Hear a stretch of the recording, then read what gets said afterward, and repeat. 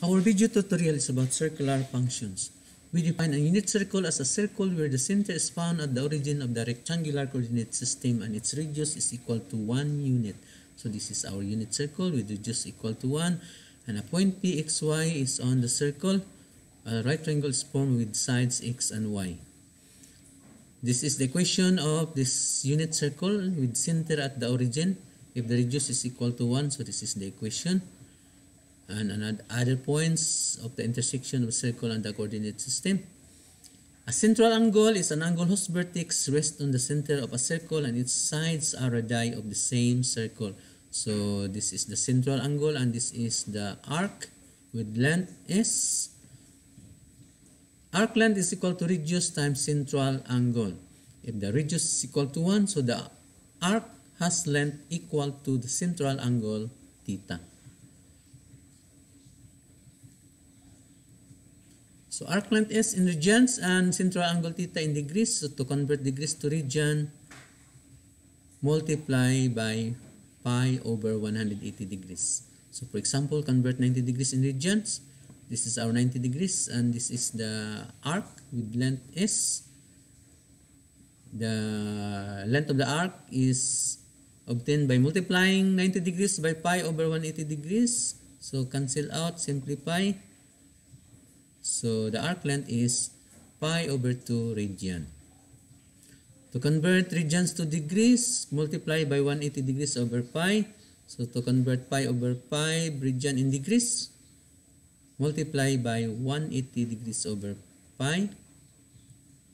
Cancel out and divide. So this is our 36 degrees and its arc length is pi over pi.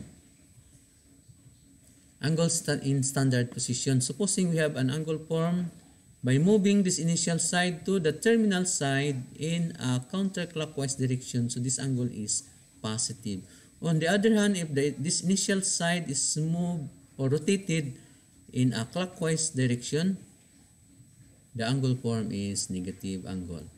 Then let us define the 6 circular functions of a unit circle with this triangle formed by point P with the hypotenuse equal to the radius equal to 1 unit.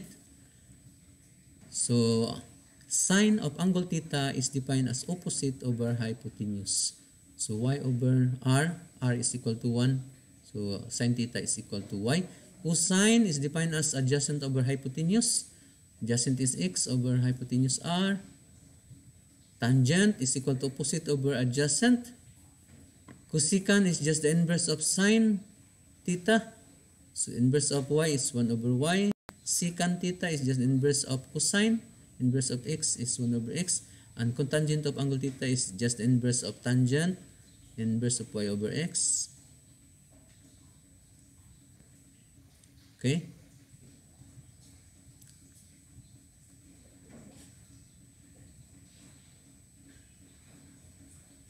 Find the values of the 6 circular functions of theta given that the terminal point is negative square root of 2 over 2 and square root 2 over 2. So here is our point with its coordinate. So a right triangle formed with the sides x and y as the coordinate of the point. So our sine theta is equal to, sine of angle theta is opposite over hypotenuse. Hypotenuse is 1, so it is equal to y. Y is equal to square root of 2 over 2. Cosecant is just the inverse of sine theta. Cosecant theta is inverse of sine theta. Inverse of square root of 2 over 2 is 2 over square root of 2. Rationalize and simplify. So it is equal to square root of 2. Cosine of angle theta is adjacent over hypotenuse. So it is equal to negative square root of 2 over 2. Secant theta is just the inverse of cosine theta. Inverse of negative square root of 2 over 2 is negative 2 over square root of 2. And rationalize. So that is negative square root of 2. Tangent of angle theta is opposite over adjacent. Substitute the value of x and y. Simplify. Cancel out. So it is equal to negative 1. And Cotangent theta is just the inverse of tangent theta. Inverse of negative 1 is equal to negative 1. Values of the basic circular functions for certain acute angles. We have here an equilateral triangle with sides equal to 2 units. And so the triangles is equal to 60 degrees. Suppose we construct an altitude. The height of this altitude is the opposite side is bisected with it is equal to 1 and 1 units each. So this altitude is determined using by the Pythagorean theorem. So 2 square minus 1 square is equal to square root of 3. So this is square root of 3. And this angle is half of 60 degrees is 30 degrees. So sine of 60 degrees, sine of 60 degrees is opposite over hypotenuse. So square root of 3 over 2. Cosine is adjacent over hypotenuse. So 1 over 2. Tangent is opposite over adjacent. So square root of 3 over 1. And sine of 30 degrees is opposite over hypotenuse. So 1 over 2. Cosine of 30 degrees is adjacent over square root of, rather is hypotenuse. Adjacent over hypotenuse. So square root of 3 over 2. Tangent of 30 degrees is opposite over adjacent. So 1 over square root of 3. And rationalize square root of 3 over 3. Another figure, a square with side equal to 1, then diagonal is constructed, and this length is obtained by using the Pythagorean theorem. D square is equal to 1 square plus 1 square, so it is square root of 2. So this length is square root of 2. So this angle is 45 degrees. So sine of 45 degrees is opposite over hypotenuse, same rationalize. And cosine of 45 degrees is adjacent over hypotenuse, rationalize. And tangent of 45 degrees is opposite over adjacent, or 1 over 1 is equal to 1. We have here a unit circle in a coordinate system. We have so crita plus. That means, so means sign in upper quadrants is positive. Sign in upper quadrants is positive.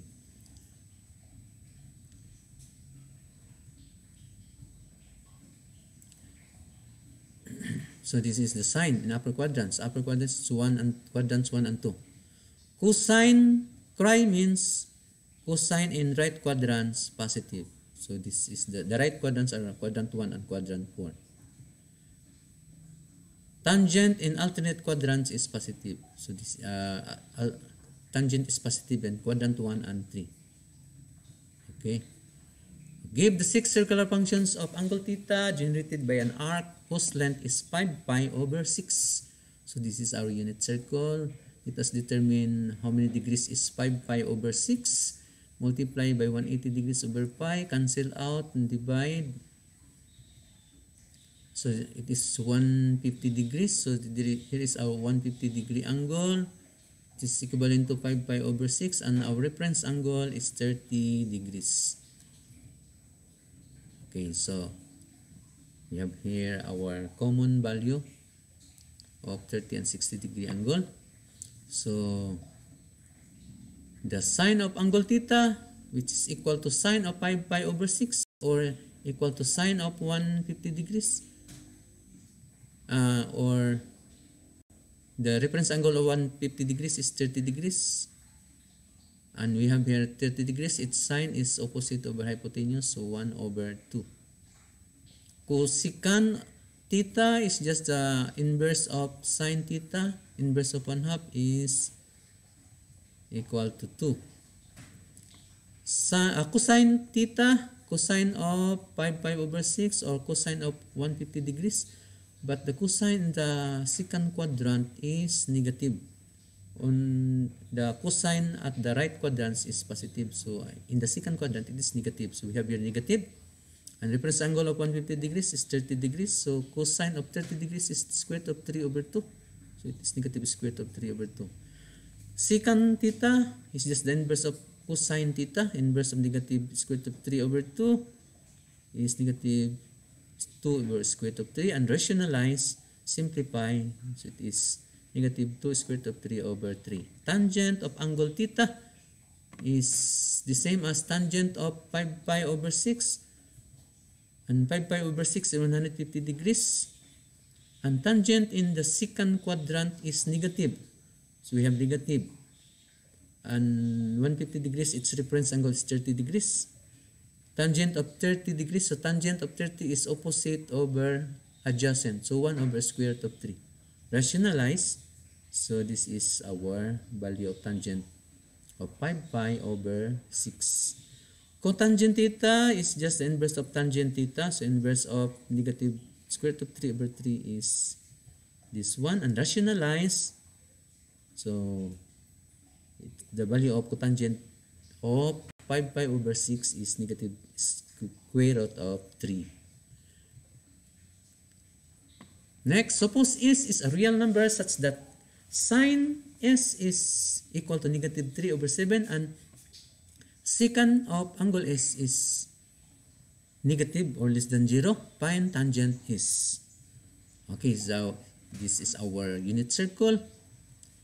And sine of angle S is negative and sine is positive in the first and secant. So it must not be in the first and secant. And secant of angle S is negative. And the secant is opposite of, or rather inverse of cosine. And cosine is positive in the right quadrants. So it must be in the third quadrant. So this is our angle S. The sine of angle S is opposite over hypotenuse. This is negative 3 over 7.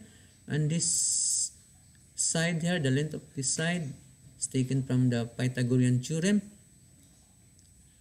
7 square minus 3 square. Since this length is on the left, to the left of the origin along the x-axis, so this we take the negative value. Simplify. So negative, this length is negative 2 square root of 10. Then our tangent of angle S is opposite over adjacent. So opposite is negative 3 over negative 2 square root of 10. Then rationalize, simplify. So this is the value of tangent of angle is 3 square root of 10 over 20. Next, find the values of the 6 circular functions of angle theta whose terminal side is at 3 pi over 4. Let us determine how many degrees is 3 pi over 4. Multiply it by 180 degrees over pi. Cancel and divide. So it is 135 degrees. Here is a 135 degree angle. And its reference angle is equal to 45 degrees. 180 minus 135 is 45. Next, and the 45 degrees is taken from a square with sides equal to 1. And the sine of theta or sine of 3 pi over 4, or it is equal to sine of 135 degrees. And the reference angle of 135 degrees is 45. The sine of 45 is 1 over hypotenuse, so 1 over square root of 2. Rationalize. Is equal to square root of 2 over 2. The cosecant of angle theta is just the inverse of sine of theta, inverse of sine of 3 pi over 4, or inverse of square root of 2 over 2 is 2 over square root of 2. Rationalize, it is equal to square root of 2. Next, cosine of angle theta is equal to 3, cosine of 3 pi over 4 equal to, since the angle is, the reference angle is in the secant quadrant and cosine is only positive at the right quadrant, so cosine here is negative and its reference angle is 45 degrees. So cosine of 45 degrees is 1 over hypotenuse. So negative 1 over square root of 2 and rationalize. So it is equal to negative square root of 2 over 2. Secant of angle theta or secant of 3 pi over 4 is just the inverse of cosine of 3 pi over 4, inverse of negative square root of 2 over 2. Rationalize, so it is equal to negative square root of 2. Next, tangent of angle theta or tangent of 3 pi over 4, or the tangent, since the reference angle is in the second quadrant and our tangent is negative, only in the first and third is positive. So we have here a negative sign, and the reference angle of 135 is 45 degrees. Tangent of 45 is 1 over 1, so it is equal to negative 1. And cotangent of angle theta is just the inverse of tangent of angle theta. Inverse of negative 1 is negative 1. Use reference angles to find the exact values of the 6 circular functions given the function cotangent of 210 degrees. So here is our 210 degrees. It is found in the third quadrant and its reference angle is 30 degrees. So we have here the common value. So cotangent of 210 degrees is equal to the reference angle of 210 is 30 degrees. It is in the third quadrant and tangent is positive in third quadrant. So it is positive, and cotangent of 30 degrees is in cotangent is inverse of tangent. So we have 1 over tangent 30 degrees, and tangent 30 degrees is opposite over adjacent. Simplify. So cotangent 210 degrees is square root of 3. Next, tangent 210 degrees is just the inverse of cotangent 210 degrees. So inverse of square root of 3 is 1 over square root of 3, and rationalize. So that is square root of 3 over 3. Sine of 210. Sine is positive at the upper quadrants, and in the third quadrant it is negative.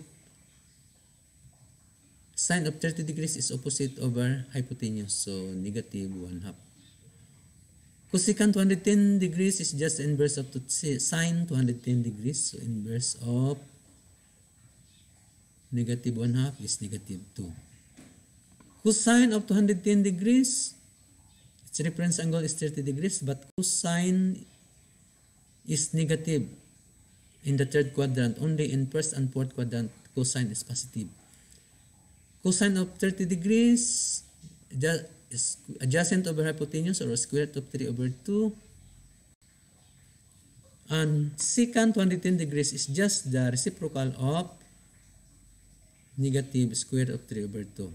Rationalize, so that is negative 2 square root of 3 over 3.